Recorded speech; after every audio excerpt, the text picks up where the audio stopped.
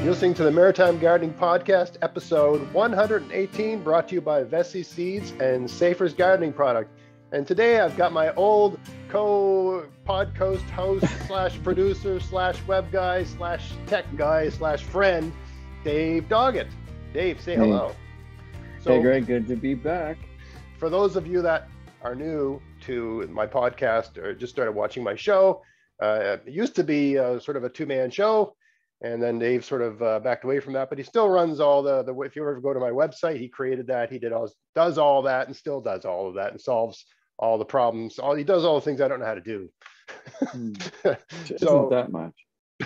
Well, the things I don't know how to do, I just don't know how to do. So, yeah, that's all right. So I've not invested the time to figure it out. So I thought what we do today, at the end of the last podcast of the year, I always have Dave back and we come up with some concept for the show. But today I thought we just do a viewer question show and Dave will read the questions, and maybe because the person who wrote the question isn't here, maybe if he has any sort of follow-up questions, he'll try to put himself in the mind of the person who wrote the question. And then if my answer is inadequate or unsatisfactory, he'll probe and ask for more. So we'll see. We were a little bit of joking around prior to the recording of this. Humor went in many directions. Let's just put it that way. So anyway. Okay. So, and before we get started, I guess I should ask Dave, how are you doing? And doing okay. Yeah, doing okay. Pandemic is, everybody knows it's still going on, but I've been working at home for 20 years, so it really hasn't changed much for me. So I don't know how you do it, man. I don't know how I do it. Like I found so right now I still go to my office, but I work from home 2 days a week. But I'm there 3 days a week. I found when I was working from home every day of the week, I got progressively depressed. Not clinically depressed. Yeah. And it wasn't because my family's here and my wife is here, my kids, I really enjoy their company. It's just that for me, my house is like the fun place. And my work is the not fun place. And so my house became less fun because I was in my office. I basically, in the office here where I'm interviewing you, I'm either playing video games or doing something creative, coming up with an idea for a video, editing a video, or writing that book that I'm never going to finish about gardening. So it's basically my office is a place of freedom and creativity and fun. And now I had to 8 hours a day, do my, sort of not so exciting job. It's not so fun job, right? I've heard the same thing from a lot of other people who, could never really appreciate the whole working from home thing until the pandemic happened. And I have friends that are like, yeah, I don't know how you do it. I don't know how you've done it. I'm a little different though. I don't sit down and work 8 hours straight. I might work 2 hours and then go off and do something with one of my kids or, fix lunch or something. I do that, but then I don't want to come back. I don't necessarily want to come back. I guess I enjoy my work. Yeah. You're self-employed. You're doing what you want to do. It's your business. Yeah. I'm in that mindset, like I say, 22 years into it now. And there are times it's great and there are times it's absolutely horrible, but it levels out. And, at the end of the day, I do what I got to do. Yeah. And how's so Dave has Dave has his own podcast as well called, you got two, or is it one? I do actually have two. They're essentially what you would call pod faded. Pod faded? Because they have not had new episodes for quite some time. But yeah, I did one on the Maritime Outdoorsman, which ended up being for the majority angling related, but had some hunting and other outdoor talk in there. I really would like to get back onto it. And then I had another one that was more multiple streams of income. That was what it was called, the multiple streams of income podcast. And Oh, that's kind of, I just wanted to, share, kind of a little bit about my world that I end up working in and the clients I end up reaching. And it's, it's not for everybody, but maybe I'll get back into producing episodes. I'm not as diligent as you, which is, one of my downfalls, I would say. So, you never know. Maybe you have to stick to a schedule. Yeah, maybe 2022 is that year. Well, and I found, so we were doing one every 2 weeks. When our first season, yeah, maybe even the first 2 seasons, we did mm-hmm. one every 2 weeks, and I found that was too much. Yeah. So I scaled it back to one a month, and that's more, mm-hmm. seems to be more the pace I want to keep. Because I find, either, like, I've got a couple people that come back almost every year, like Robert Pavlis. So it's easy to throw it at, but getting a new mm-hmm. person on, getting a new person on the podcast is difficult. Mm-hmm. Because they don't know if you're some sort of whack job who's going to hit them with all kinds of weird questions, or if you're, mm-hmm. into some weird theory or some crazy crap, right. and so they don't want to associate their brand with you, right? If you're, so they have to, you have to write a very carefully worded email saying, hi, this is what and it has to be in 5 sentences. I have to say, hi, my name's Greg. I'm not crazy. I'd like to interview you. Please come on. Yeah, exactly. I'm not going to ruin your life, ruin your career, Yeah, no, that's true. So it's a lot. So it's a lot of effort. So I found once a month, or if it's just me talking, I have to put together like a 45 to 1 hour, like a lecture, right? And it has to be interesting, right? I have to, come up with something I can talk about. Right. And I mean, you don't write it out like a script, but you have to have an idea of where you're going to go with everything, and you have to think it through. So it'll take me.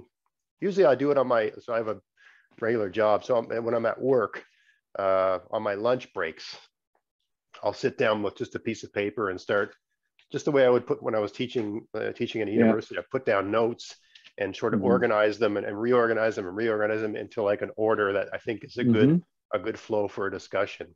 But anyway, all this stuff takes time. But my point of bringing that up is that you're a good interviewer, right? So so you should stick with it. And also you know a whole bunch of people in this local area that are in that world, right? So they all know you. Yeah. You don't have my problem. You don't have to convince them you're not a crazy whack job. That's true. That is true. All you got to do is call them. Well, you have a wider reach, a bigger scope, right? But you're right, in the Maritimes, I still have a pretty good network of people that don't have to think twice if I wanted to get them on, which is it's good. I appreciate that. I really do need to get back on that. Oh yeah. Well, and it's a good, everyone I've listened to, it's an interesting conversation. It's a good conversation, right? So the only thing I would add to it is record it video wise and put it up on YouTube as well. I think I think I would have to do that from now on. Cool. A quick note for everybody listening in, just in case I'll do a little sort of spiel for the sponsors at the end of the episode, but just so you know where everything's going this season, if you haven't been watching my videos. So Vessi Seeds has re-upped with us for 2022. So the coupon code is I'll put all these details will be in the description box at the end of the video, but the coupon code is GAVS22. Okay. And that's for free shipping on your order, as long as there's a pack of seeds, at least one pack of seeds in the order, which means you can order 5 apple trees and 5 pear trees and 1 pack of seeds and get that all shipped for free. It's not a bad deal, right? There are things that they won't ship for free that are what they call oversized items, really big, sort of heavy things. But even potatoes are not oversized items. So you can get potatoes shipped for free, which really, if those are heavy, right? So that's a good deal. And that runs from December 1st, 2021. So that's the code that's been in operation all this month until the end of November 2022. That's the window they like to do it for.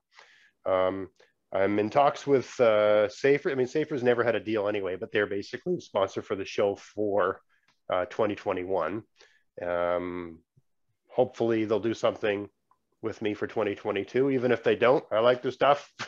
it's good stuff, and you can buy it at Bessie's anyway. So buy it at Bessie's, and you'll get free shipping at least, right? A couple other things. There's a company called the Newfoundland Knife Company. I don't really have a sponsorship deal with them, but I have a second channel called Outdoors on the Cheap, and it's just like bushcraft, fishing, hunting, being out in the woods, all that sort of general theme. And what they agreed to do was to give me two of these. This is a silky gumboy, really handy folding knife, cuts on the pull. I'll randomly choose from my first 1,000 viewers 2 people, and they'll get one of these. And I haven't hit 1,000 yet. I'm at about 800, not viewers, subscribers. If you haven't subscribed to that, and you want to get one of these silky gumby folding saws, they're versatile. You can get more than one blade. So this is a really coarse, aggressive blade. But you can get a fine blade for these as well and use that for pruning in your garden, which I do, right? And they got other knives like this silky big boy, which is much more substantial, practically like a folding chainsaw. And they have really good. I mean, I bought these myself, and I didn't buy them from him. I've had these for years. That's why I contacted him. I noticed he was selling them as sort of local mom and pop business. And you can get these smaller one, this pocket boy. They're just, I mean, if this is one good for pruning as well. This is if you all you were going to do is prune. Unless you're pruning like really big trees, this would probably do you. And you go right in your back pocket. Just make sure you put it in your pocket this way, not this way. It'll cut a hole through your pocket. Right. It's not sharp here. It's just there's an edge, metal there. This metal there. And they also got things like this, which is like a really nice, fine sort of carpentry. You know, they got it's a Newfoundland Knife Company, so they got these folding saws, but they also have knives and axes. They got a lot of different kinds of knives if you're into all that sort of stuff. I'm pretty, on my Outdoors on the Cheap channel, I just did a thing called my personal quest for the ideal $30 knife. So that's sort of where I come. I basically like cheap knives. And I think you can get by with cheap knives. Anyway, the guy's got a broad selection of knives, and they go from relatively cheap to $200-something knives, if you know, that look really cool, right? So anyway, their coupon code for me for 2022 is MGP, Maritime Gardening Podcast, MGP 2022. And if you use their coupon code on their website, you get 10% off on anything they sell, right? And their prices are good. I mean, if you look at their prices for these, I think his prices are, I haven't confirmed this, but I wouldn't be surprised just because the look of them, cheaper than Amazon, at least on par, but probably cheaper. So 10% off either at Amazon or cheaper than Amazon prices. So it's worth giving it a go. And I'm pretty sure if you're in the US, they can ship to you, even though they're in Newfoundland, Canada, right? That shouldn't be a problem shipping this across the border. So anyway, just a quick mention for that. And also, I wish I had a copy here. There's a magazine called Canada's Local Gardener, and I've been writing for them this year. I've written 2 or 3 articles for them, I think 3. I can't remember the details right now, but I'll put it in the description box of this video. They're offering a subscription discount for my viewers if you want to subscribe to that. Oh, nice. And actually, they're set in they're in Ontario. Toronto is where they are located, their office. But they drove down here this summer and took a whole bunch of pictures of my garden. Nice. And I'm going to be in the centerfold, not that kind of centerfold, Dave, but I'm going to be. They're doing an article on my garden, and I actually they gave me a draft to read. It's really, really well written. Like they make me seem like a great guy. So it's really, I guess it was like I was really surprised. Like, wow, this is exactly. I was really surprised. It was really nice, very nice article. So that'll be out soon in their next episode. But yeah, it's called Canada's Local Gardener. It's a gardening magazine. And they also have a podcast, and I was on their podcast last year, and I'm going to be on their podcast this year. I usually make those announcements on Facebook, on the Facebook website. But anyway, so that's sort of everything, sort of maritime gardening news and what's going on with maritime gardening. Now, let's get to the viewers' questions. Dave, hit me. Yeah. I got my All right, pencil here. let's I'm gonna take notes here so I can answer yeah. as thoroughly as possible. Okay, let's see what we can do. See how many of these we can get through. All right, let's start with Robert Bates. So Robert says, good afternoon. I am also in a coastal community and started using seaweed based on some of your videos. I am composting it along with layering in my beds as I am building them. My question is, how deep do you make your layers of seaweed, both in the beds and as a top layer? Yeah, just a couple inches. That's all I don't find it to be, I mean, I use it as a mulch just because I use whatever I can get my hands on as a mulch. Sometimes I'll put a layer of seaweed and I'll put hay over top of it, actually, because the thing with seaweed is, as a mulch, I don't find it to be good for maintaining moisture levels in the soil. It doesn't work as well as grass clippings or hay or leaves. If you put those, I did a video a couple summers ago. It was like the height of summer, and I was just driving my hand in the soil to see which garden was the most dry or the most wet. And I was comparing all those different mulches. And I found seaweed to be the worst. That is to say, the worst for maintaining moisture levels in the soil. So, I mean, maybe if you put a ton of it on, it would work. But really, when you think about seaweed, there's not a lot there. Most of what, if you pick up 10 pounds of seaweed, you've probably got 0.95 pounds of water in your hand. Yeah. You know what I mean? It looks like a lot of stuff, but it's not. I don't think it has the carbon content of leaves or grass or whatever. So I find it's better mixed in with other things. And I've actually had people mention, and I've done this too, where they'll throw the seaweed out on their lawn and throw leaves out, or if you're going to cut basically they mow the seaweed up with the lawn. Yeah. And to sort of give it a bit more substance. Yeah, that's cool. And they do that, right? Where seaweed's different than the lawn is it breaks down really fast. So I don't know how much more nutrient sort of value is imparted in the soil from the seaweed, but it breaks down fast. So it in terms of feeding the soil organisms, it gets to them quicker, sort of thing, because it disappears much more quickly than other things.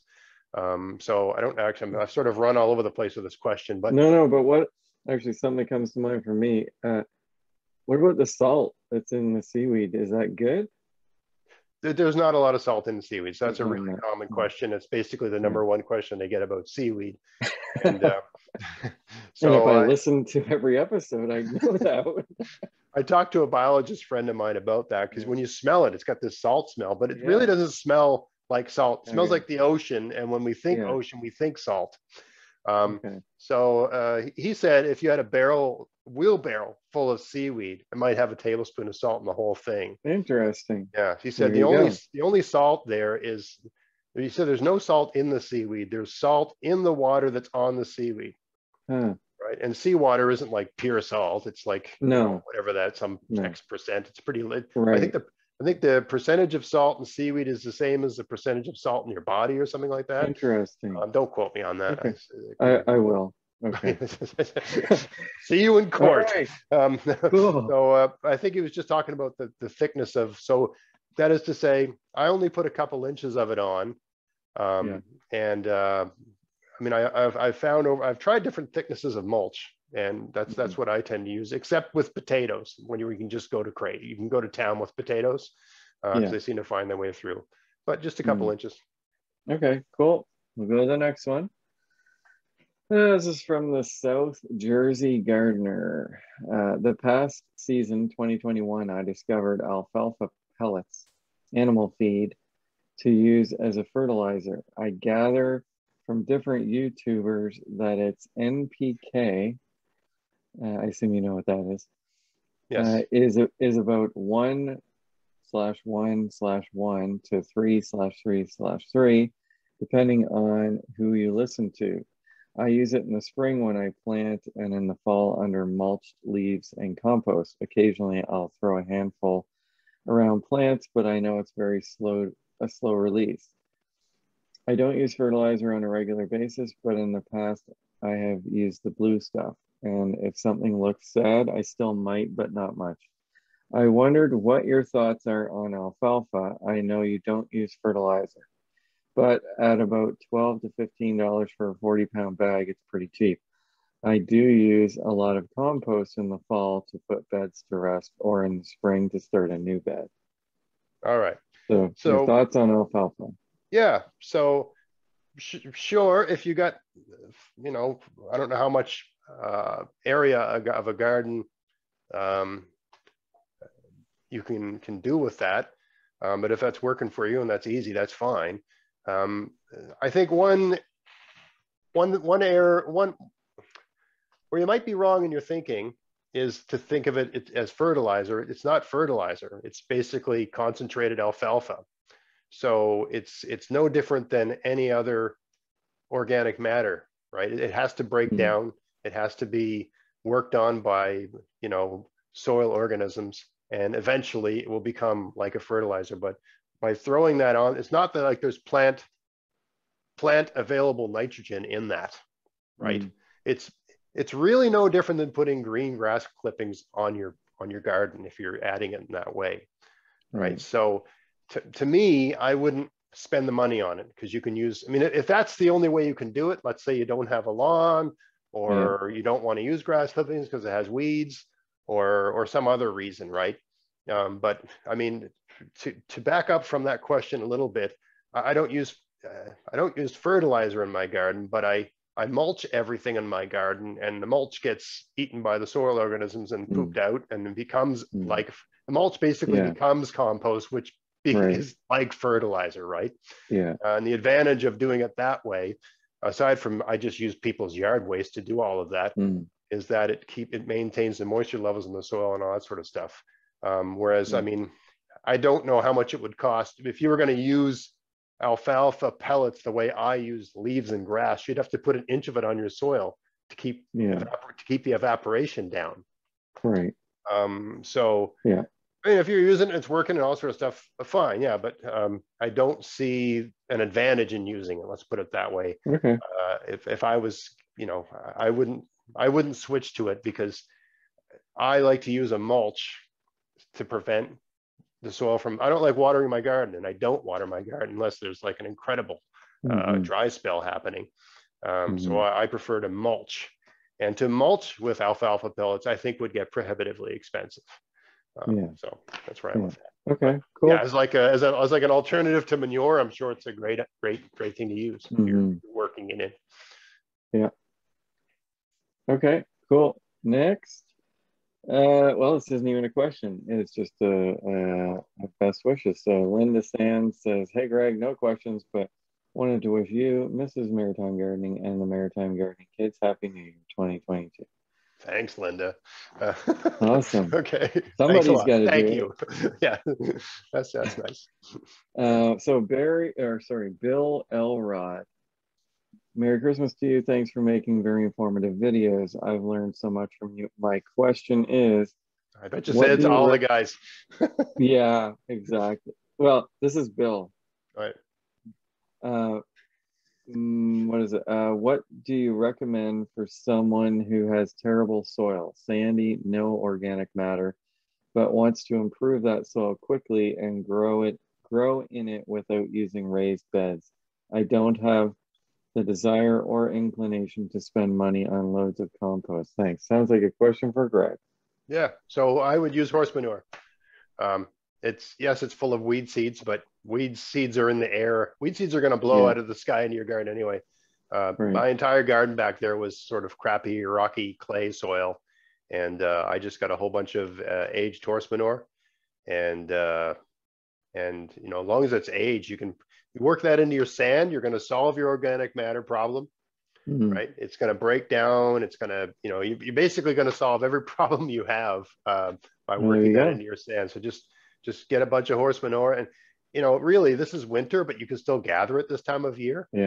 So even if you can't get aged horse manure, get fresh horse manure right now and put like a big black tarp over to something like that, and just let it cook under the snow all winter long, and it'll be aged, you know, and maybe once a month go out there and sort of move it around a little bit, but it'll be aged, hopefully, if you've got enough of it to sort of cook in there. Hopefully it'll be aged by growing season. But yeah, aged horse manure is sometimes you can get it for free. And if it's not free, it's basically cheap, right? And horse manure, as opposed to other manures, it's much lower in its NPK numbers, its nutrient levels. So you can plant right in horse manure. You can grow things right in it. And I've done it. I've done videos on that.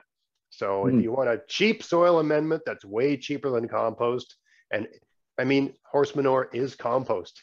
It's a bunch of grass that a horse ate and then crapped out, right? It's still grass, and it goes through the horse pretty fast. I mean, that's why horse manure has so many weed seeds in it. It goes right through the horse real quick, sort of thing. Horses don't break it down the way cows do, right? I think they're ruminants.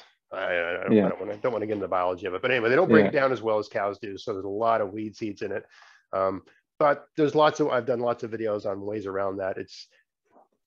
If your goal is to have a garden that's really productive and grows everything really well, use the horse manure, and you'll find creative ways to deal with. There's no way I could have a 2,500 square foot garden, a full-time job, a wife and 2 kids, and many other interests, in addition to a YouTube channel and another YouTube channel, if I was weeding all the time and it was an unbearable problem. So you can deal with it, right?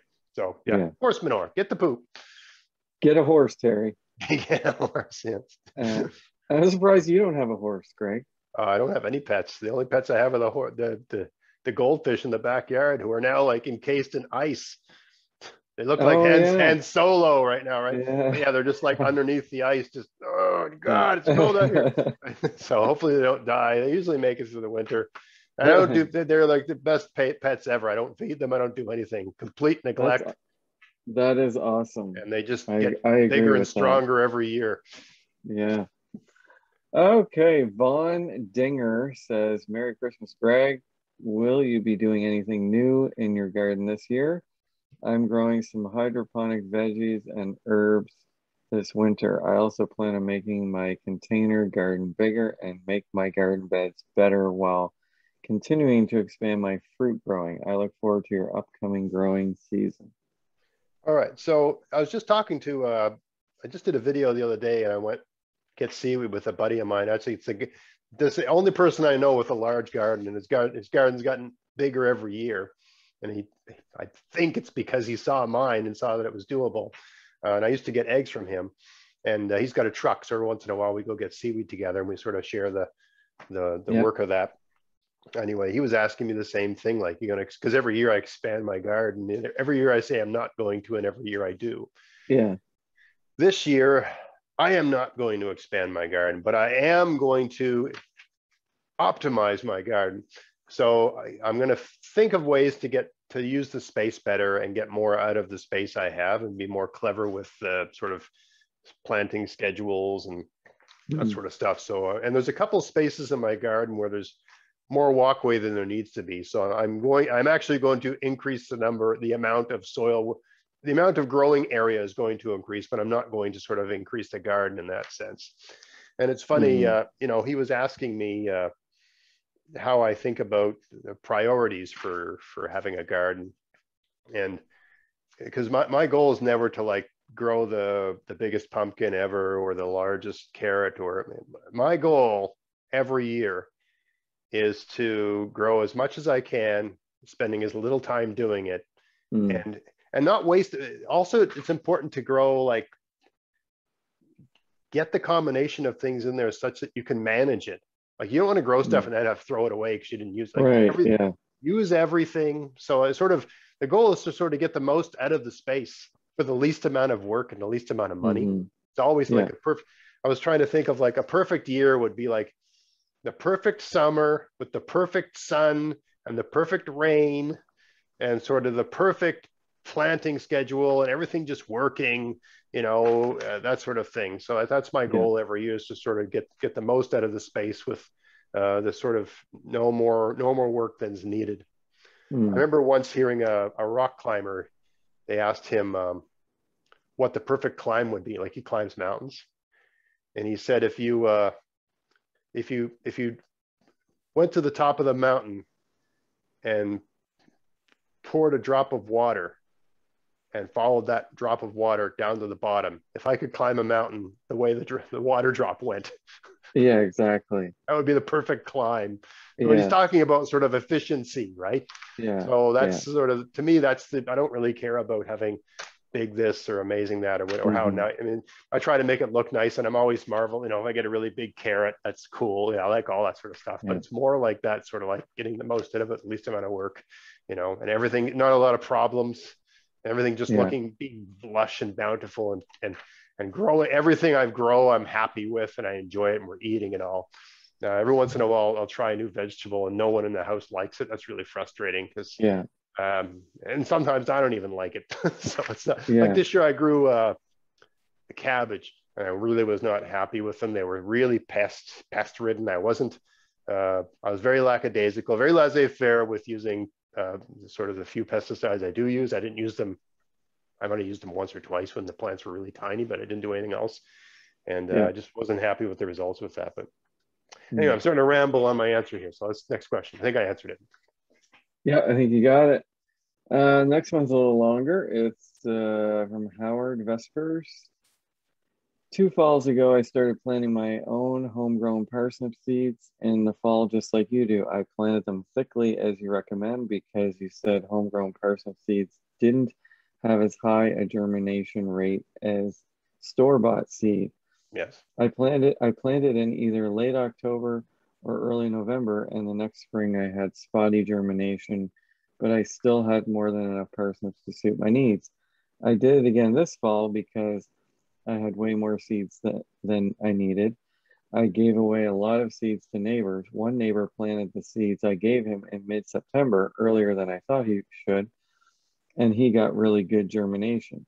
He planted them thickly too, and if they all survive the winter, he will have to thin them out a lot next spring. Do you think the main reason I got such thin germination was simply because I planted them too late in the fall and it was too cold for the seeds to get a start? I am in zone 5 in Eastern Ontario. How much warmish weather is there left in a normal year when you plant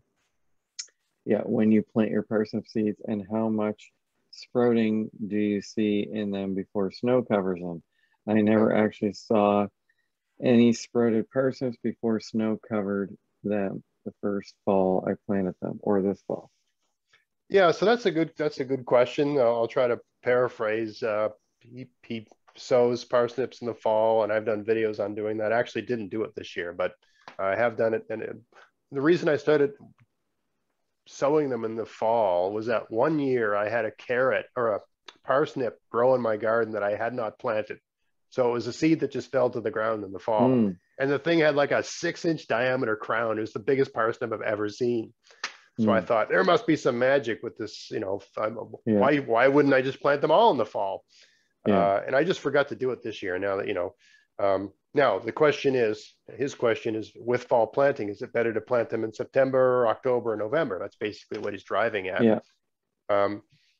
I don't know for sure. I mean, really, you would want to plant them when you see the seeds falling to the ground. I would imagine that happens in, sometime in the fall, but I mean, they go to seed in the summer. I imagine it starts happening in September. I imagine the seeds start falling to ground in September. But the fact that your neighbor's parsnips had better germination than yours, it may have nothing to do with the fact that he sowed them in September and you sowed yours in October, let's say. There's so many other reasons why that germination could have been better. Was it the same variety? However that plant stored energy in the seed, his plant, those seeds might be better seeds in some way. And let's say they're the same seed. Let's say you gave him some of your seeds, so you're all using the same stuff. How those seeds wintered at his location might have been more favorable to the seed than at your location. There might be something, more shade, more wind, more whatever, right? So that the seed might have made it through the winter better where he was. And then in the spring, in terms of germination, the conditions that brought his seeds into germination might have just been better than at your spot. Even, and the two spaces might look the same, but if you looked at how the sun and the shade and how different things, maybe the soil there was better hanging on to moisture. So the seed, it might just be that the seeds had conditions they prefer and they germinated better because that guy's spot was a better spot for that sort of thing. So it might have nothing to do with, you know, and I guess he was wondering, this is something I don't know the answer to. If they germinate in the fall, do those ones survive to the next year? Or, and I don't know if it's handy to have them like begin to grow and then sort of go, I guess just dormant, restart in the, I don't know if they do that or not. I don't really, it's a good question. I should, one of these years I should do the experiment. I should have a garden where I plant some at like August, some in September, some in October, do different rows. That'd be a great experiment. And I don't know, you know, like there isn't a lot of literature on fall planting on parsnips, so I don't even know if I could research it, I suppose, and see if there's an answer, but I don't know if there is an answer out there. So it's a good question, but yeah, I mean, my best answer to you is do what he did next year and let me know what happens, see if there's a difference. But there could be many reasons. It might not, the reason his germination rate was better might have nothing to do with the fact that he planted in September and you planted in October. It might be other things, or that could be the secret. Maybe September is the time to do it, right? So, certainly the one, you know, that the enormous parsnip I had, that seed was sown when the plant sowed it. Happened completely naturally, right? And it was about 6 feet from where the parsnip, so it literally blown off and the wind landed on the ground, just very naturey, right? So, you know, so really, I guess, to circle back, plant the seeds when you see them falling off the plant, whenever that is, where you are. That's probably that's when the plant's telling you, hey, seed time. So probably the best time to do it. You know, I've never taken note of when that starts happening, when you start seeing the seeds starting to fall off the seed head, but that's probably the best time to plant for that particular vegetable. Cool. All right, next question. All right. Nora Baker Fillier. Flowering kale just came into its own prettiness as frost was hitting. How early do I need to start flowering kale to get a better show next year? Yeah, so for those that are listening, don't know, because kale makes flowers, but that's not what Nora's talking about. You know, kale is a biennial plant, and if you leave it in the ground over the winter after its first year, the second year it'll send up a flower and it makes seeds, and that's how you save kale seeds. But that's not what she's talking about. She's talking about a variety of kale that the foliage, as it grows in a circular pattern, it actually looks like a kind of pinky purple sort of flower, right? Very colorful. So a lot of people plant these. It's an ornamental. So suppose you can eat it, but they're not. That variety isn't developed for its flavor. It's grown to be ornamental. So people will plant them in their front gardens. So it looks like they have flowers in the fall, right? Because they basically look like that right up until, depending on where you live, they could persist right up until December. So you have some nice color and that sort of thing. What she's saying is that they didn't start looking the way she wanted them to look until it was pretty much too late. So I would just plant them as early as you can. You can plant kale really early. I mean, you can, I save my own kale seeds, and because I save my own kale seeds, I drop kale seeds everywhere, and they tend to come up. They don't last long because I've got rabbits and deer and stuff, and so I mean, things that eat them, right? But I've had kale grow in my driveway, in the gravel, right? I have it grow up my walking paths in the garden. You know, I have it basically grow places all over the place. So the seeds are tough. The seeds don't mind being like cold, that sort of thing. So you can plant them in April, right? So yeah, I would plant them as soon as the soil can be worked, and that way you're sort of guaranteed that the plant will be fully mature, right? So there's some things that can't, like a lot of people. And I don't know where, did she say where she lives? No, she did not. So, I mean, a lot of people where I live in Nova Scotia think they can't plant anything till the end of May. And they'll say like the first new moon in June or something like that. But there's a lot of things you can plant way earlier than that can handle the cold weather, like spinach and peas and lettuce and stuff like that. So there's a lot of, and kale, a lot of things you can plant way before that weekend. and get things going. So yeah, I would just, this year try planting them in, I mean, I don't know where this person lives. They could be in the Yukon, but let's say somewhere like where I am, try planting them like middle of April sort of thing, and see what happens. If I'm going to assume that this person planted them in late May, like everybody does. So just plant them a month earlier, and because they can handle it. They're tough, right? That's why you plant them to be a fall ornamental, because they don't mind being frozen and thawed back out. They're really tough. Okie dokie. There's a couple more here.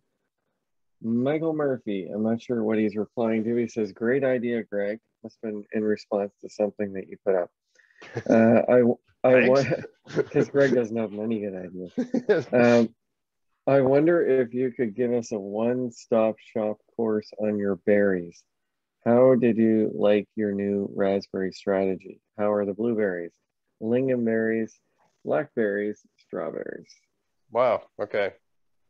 How are your berries, Greg? I got to write them all down so I don't forget. Straw, lingon. I got a couple others as well, but I could probably do a whole episode on that. So maybe that's, I'll make a note. I think that's what he's looking for. Do a berry episode. So I'll do the short version of that and make a note to do a whole episode on berries. So I haven't reviewed these questions before Dave read them, sort of thing. I thought I'd make it sort of almost like a call in, like that sort of thing. So I'm sort of answering just off the cuff.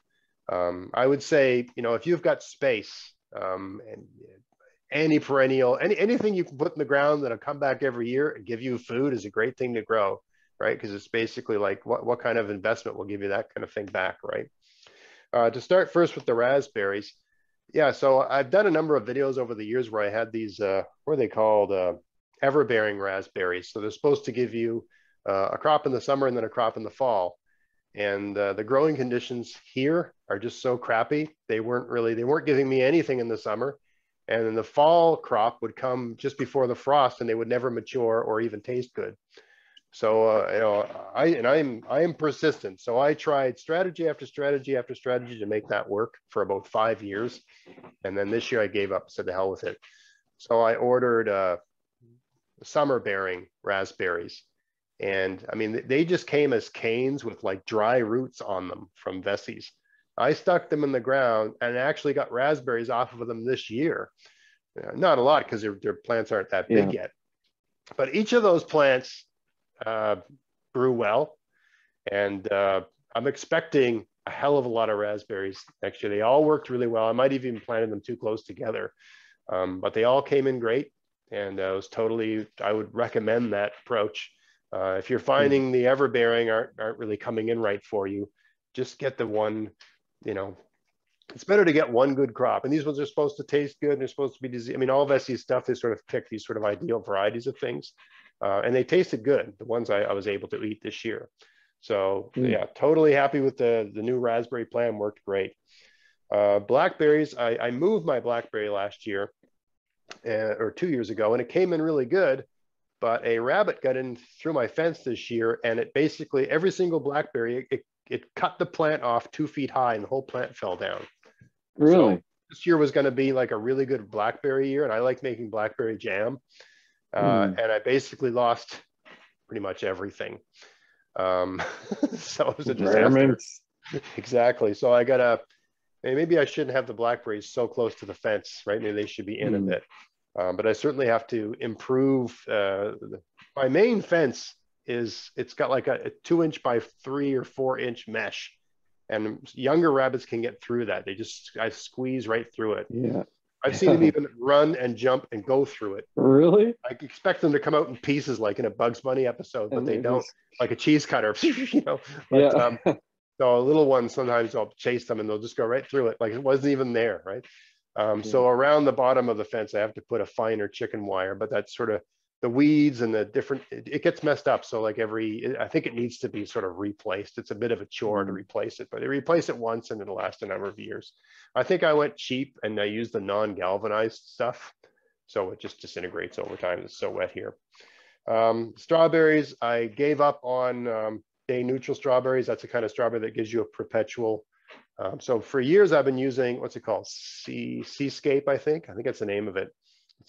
It's a strawberry that gives you a crop in June and a crop in October. And it also gives you a handful of strawberries intermittently all summer long. And I thought that was a great idea. But in retrospect, from what I've read, June bearing strawberries just give you one big crop in June. In terms of yield, they give you the most, right? And the problem with the ever bearing, well, not these weren't ever, but day neutral, is by having a steady supply of strawberries, you get steady visits from squirrels and other things that eat strawberries. And all it does, and chipmunks in particular. So all it does is encourage a population of things you don't want around your garden. It doesn't really, it's better to have, all the strawberry. The main reason I grow strawberries is because we like strawberry jam. Yeah. And I don't want to have to drive an hour and a half to the valley and pick strawberries. I want them in my backyard. Yeah. So it's probably, for me, the idea was that I'll just have them all come in June, it'll be late June here probably. And I'll protect them when and then it'll be the concentrated period of time where I'm harvesting and protecting strawberries, and it's over. Right. I don't have to think about them anymore. And I'll just and it really in June, there isn't a lot else coming out of your garden. It's not a busy time in the garden. You're planting things, but you're not harvesting. So that's much better than having all your strawberries give your biggest yield in October when you're busy because you got so many other things coming out of the garden that you're trying to process and stuff. So I just realized logistically, it makes much more sense to have a lot of strawberries to deal with in June when there isn't a lot of things to deal with in the garden anyway. So I've switched to June bears, and I planted those all. They were bare root crowns from Vessie's. I planted those. They all came in great. They're all doing great. And the final thing, the lingonberries. So I still didn't get, I got a handful of lingonberries this year, but really nothing to write home about. But the plants have grown basically. Some of them are a couple of them are sort of bushy and they're getting bigger. And the other ones are sort of multiplying. So I'm seeing new plants coming up out of the ground in various spots. So they're basically, they're increasing their size and their mass. And my guess is that when they're at a certain size, that's when they start being productive. But yeah, every year the plants have gotten bigger. So that's good, right? So they're doing good. I think, was that it? Just raspberry, blackberry, strawberry? That was all of them. Okay, and I got way more thoughts I can bring to bear on that, but that'd probably be the good subject matter for an entire podcast episode. Yeah. Nice. And the last one is Brian Bernard. Okay. Can you save seeds? Yeah. Can you save seeds from your carrots, or do they cross-pollinate with Queen Anne's lace? Yeah. So I was supposed to look this one up. I forgot to look it up. I think I've researched this before, so there is a risk of that. So they will not cross-pollinate with parsnips. I know that.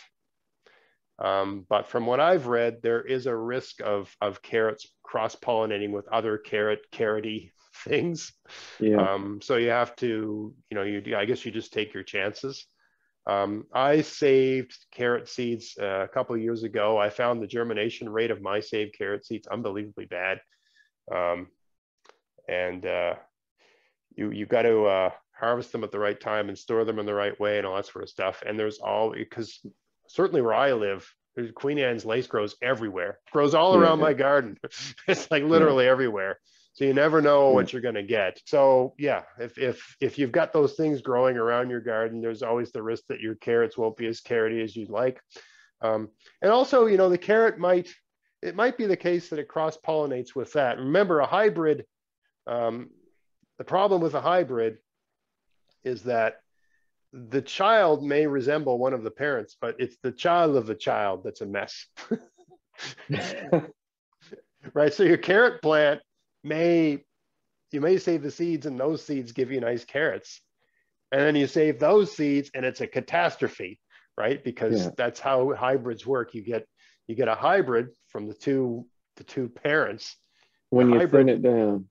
But when the hybrid has seeds, you don't get anything like what you got it from, right? So Yeah. So I hope that helped. So yeah, that's always a risk with, I mean, saving seeds are always, it's a fun thing to do and I enjoy doing it, but there's always a risk of cross-pollination, especially if you have some wild weed all over the place that can pollinate your plant. So I will, if I was wrong in this answer, I'm pretty sure carrots can cross-pollinate with them, because I remember reading about this a number of years ago. But I'll double check that and do a sort of addendum in the editing just to be sure. Yeah, cool. Great. Well, that was fun. That was a good way to do it. And we're just in time. Yeah, we didn't go too long either. No. And we sort of had a hard landing date for ending this episode, so we sort of have to wrap things up. But just to sort of reiterate, if you want to help support the podcast and everything I'm doing here, check out my sponsor, Vessi Seeds, and if they sell something you need, buy it from them using my coupon code GAVS22, and you'll get free shipping. If you got a pest problem, you go to Safer's website. They got a lot of different options for a wide range of different kinds of pests. Their whole thing is creating solutions to pests that are sort of ecologically responsible would be the right word for it, right? Anyway, you can buy this stuff from Vessi Seeds, and and if you check out the Newfoundland Knife Company, if you want to get 10% off on a knife or a saw or a cool axe or whatever else other gear they have there, and if you're feeling like some vicarious outdoors activities, check out my other YouTube channel, Outdoors on the Cheap, and see what's going on there. Subscribe to the channel, and you got a chance to win one of these, a folding silky saw. Awesome. Right. So other than that, everybody, thanks for listening. It's been a great year. Had a great year. And Dave, thanks for doing this with me. No problem, man. It's always fun. Maybe I'll get up and see your garden this year. Who knows? Oh, yeah, hope so. Yeah. Dave, for those of you that watch my channel, there was a video where it was like from above, a flying perspective. So he had bought this drone, and so he filmed that footage.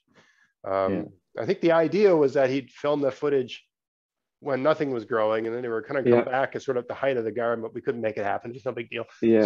Maybe this year. I keep thinking about buying one of those, and then I look at the price, and I'm so cheap, I don't do it. You would benefit from it. But I just used it once. Yeah, well, that's true. We've scaled down. We actually gotten rid of the bigger drones. We're planning on getting a smaller one that's more manageable, and you don't need the permits and everything to fly it. Right. So, but yeah, maybe we'll make that happen this year. That'd be cool. Awesome. All right, everybody else. Until next time, get out there, get at it, have fun in your garden. Thanks for watching. Have a good one. Thanks, Dave. See you, buddy.